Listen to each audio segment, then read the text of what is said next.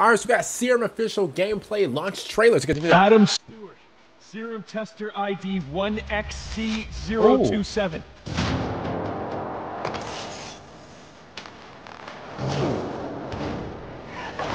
Oh, what type of insect was that? Oh no, I ain't playing this. Oh, hold up.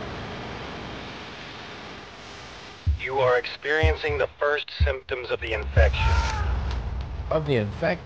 Bro, what's that, bro? What's that creepy crawly thing there in his foot? Like, what? Oh my God, is everything affected? Do you want to survive? I mean, yeah, obviously. Bro, what creature is that?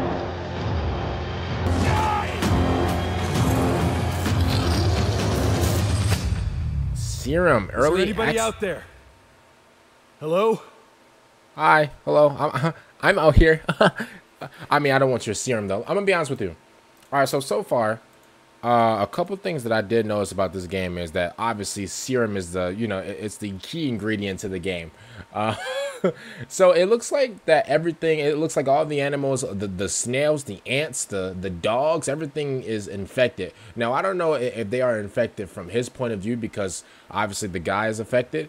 I don't know if they're affected from his point of view, or I don't know if like the animals are just like regular like people or whatever, and the guy is just like, he's just like, you know, and this guy, he's just like, he's so choked up on the crack, like he's so he's so choked up on the serum, he's so choked up on the Mountain Dew that he don't even know like what's real or not. So I think so bro, I'm gonna be honest with you. Listen, if I was on the juice, if I was on like this green, you know, just Nickelodeon slime, and you know, I see like dogs and pigs and cats, and they all big, they're bulky like Brock Lesnar, and they're running to me, and you know, and I look at my hands and like it look like I just went through like a world war, like, and then I got like a big gap, I got like some type of like gadget or like external PS4 like storage in my wrist. I'm gonna be honest with you.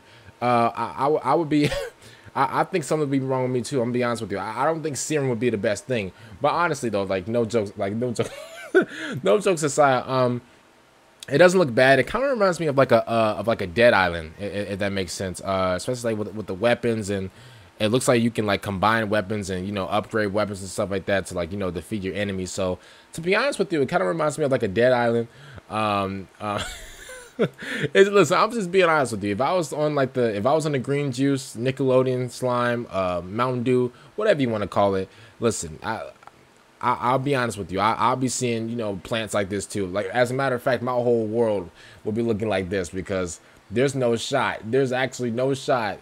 Like normally I would be living in a world like this. I think the Mountain Dew would have to, you know, fill up in my brain or something. I think the sickness or the serum would have to, you know, fully take like my brain waves and just like manipulate them against me and just think I'm in like this different type of like, you know, world or whatever, because there's no shot I'm walking around in an area like this. This is just, oh no, like what are these, like what are we growing at this point? Like, are we growing like different marshmallows to put in our Lucky Charms? Like what are we doing just as a race? What are we doing, you know?